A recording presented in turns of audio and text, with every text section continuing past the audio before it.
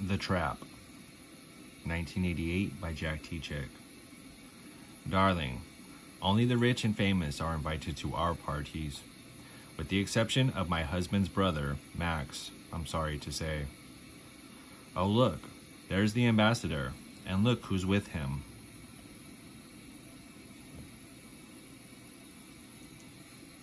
Marcia, this is Robert. He has a special gift.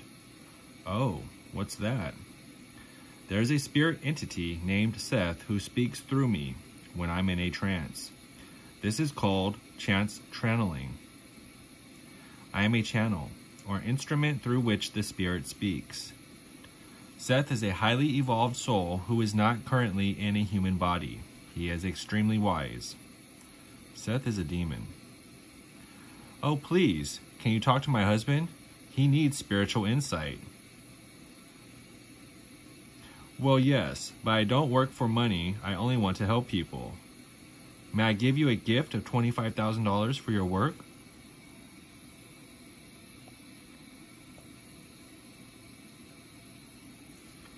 But why would I need a channeler? Because Seth has so much wisdom and he can tell you about your past lives. Are you telling me I've lived more than once? The cycle of reincarnation never ends. You choose to be born into this life to solve problems from your past life. Seth can help you. What? How do you know Seth is a good spirit? He could pretend to be good when he is really evil.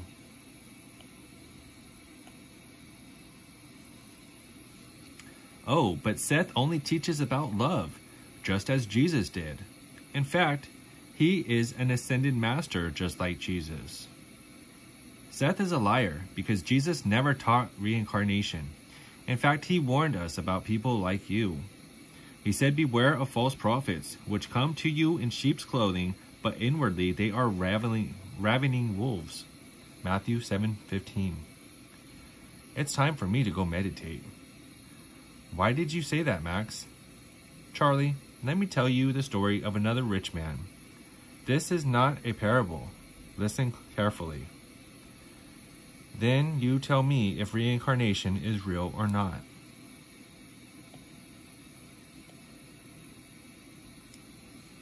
This is a true story told by the greatest man who ever lived. Jesus said, there was a certain rich man, which was clothed in purple and fine linen.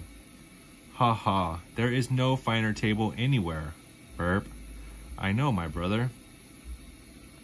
And fared sumptuously every day. Luke 16:19.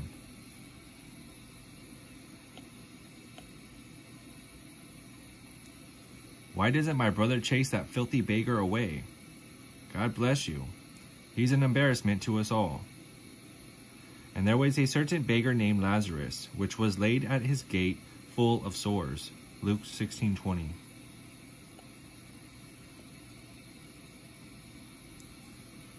To stay alive, all Lazarus wanted was the crumbs that fell from the rich man's table. Moreover, the dogs came and licked his sores. Luke 16:21.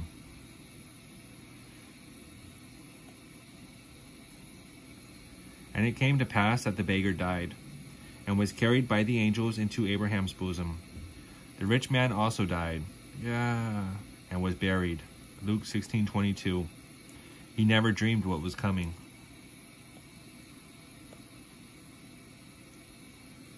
And in hell he lift up his eyes, being in torments, and seeth Abraham afar off, and Lazarus in his bosom. Luke 16:23. The rich man cried and said, Father Abraham, have mercy on me, and send Lazarus that he may dip the tip of his finger in water and cool my tongue, for I am tormented in this flame. Luke 16:24.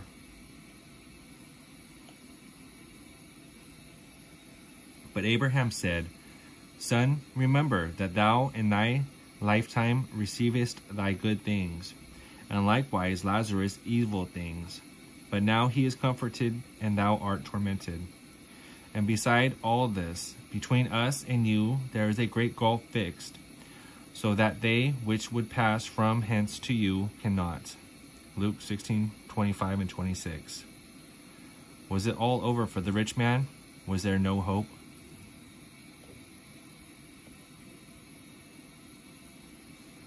The rich man begged Abraham to send Lazarus to his father's house to talk to his 5 brothers. Please, Father Abraham. He wanted Lazarus to go back and warn them so his brothers wouldn't end up in this awful place. Abraham said to him, "They have Moses and the prophets. Let them hear them." The rich man argued and told Abraham if one went on to them from the dead, they will repent. Luke 16:30. And Abraham said, "If they hear not Moses and the prophets, neither will they be persuaded, though one rose from the dead." 16:31. Luke 16:31. That's a true story? Absolutely. The Lord Jesus Christ himself told it. Then according to the Word of God, reincarnation is a lie. Yes, Charlie, it's one of Satan's traps to give millions of souls a false hope. Look at what God says happens after death.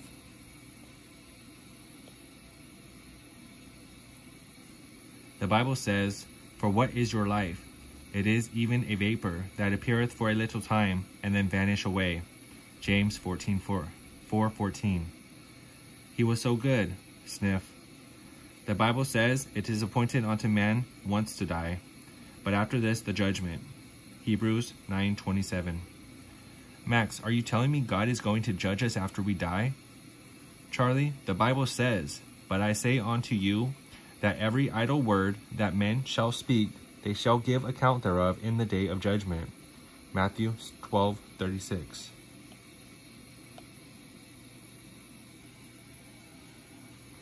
Then our lives are being recorded. My life. Of course, Charlie.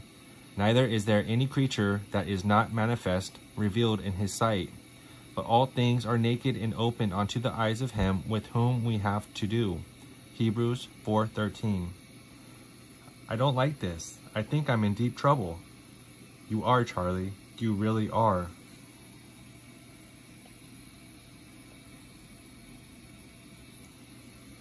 Now, Max, I've done a lot of good things. I've helped various charities. I know God will weigh all the good things I've done against the bad. Isn't that the way it works, Max? Sorry, Charlie. Here are 2 scriptures that blow the thinking out of the water. As it is written, there is none righteous, no, not one. Romans 3:10.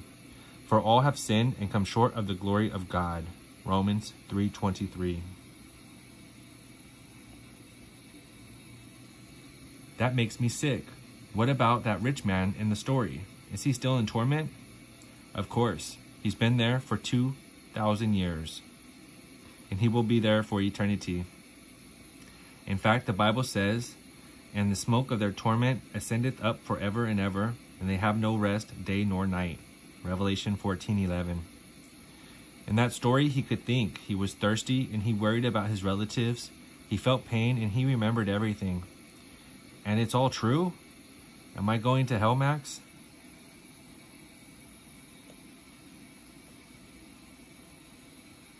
You don't have to, Charlie. God made a way of escape for you.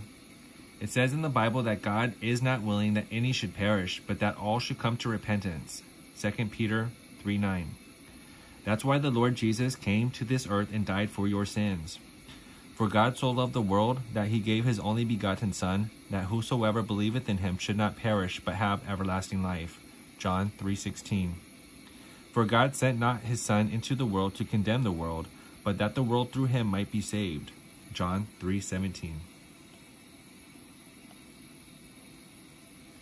The bottom line is, Charlie, he that believeth on him, Jesus, is not condemned. But he that believeth not is condemned already, because he hath not believed in the name of the only begotten Son of God. John 3:18. That channeler gave you the teaching of the New Agers. They lie, saying there are many paths to God. They even quote Jesus, but they overlook his words in John 14:6, where Jesus said, "I am the way, the truth, and the life. No man cometh unto the Father but by me." If you don't go through Jesus Christ, Charlie, this is what you will see.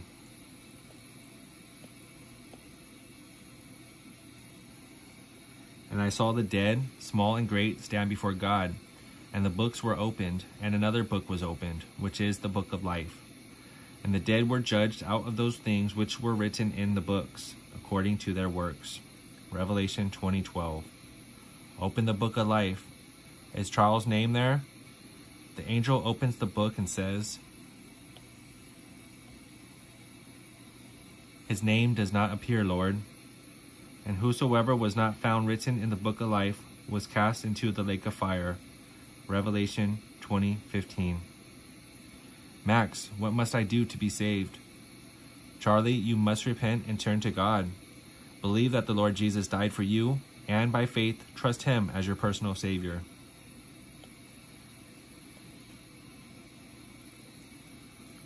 Lord Jesus, I know I am a sinner. I repent and turn to you. I trust you as my personal Savior. Now your name is in the book of life, Charlie.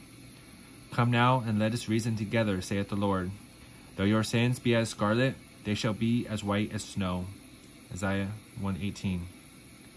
Max, what would God say to me if I died tonight? He would say, "Well done, thou good and faithful servant. Enter thou into the joy of thy Lord." Matthew 25:21. But as it is written, eye hath not seen, nor ear heard, neither have entered into the heart of man, the things which God hath prepared for them that love him. 1 Corinthians 2:9.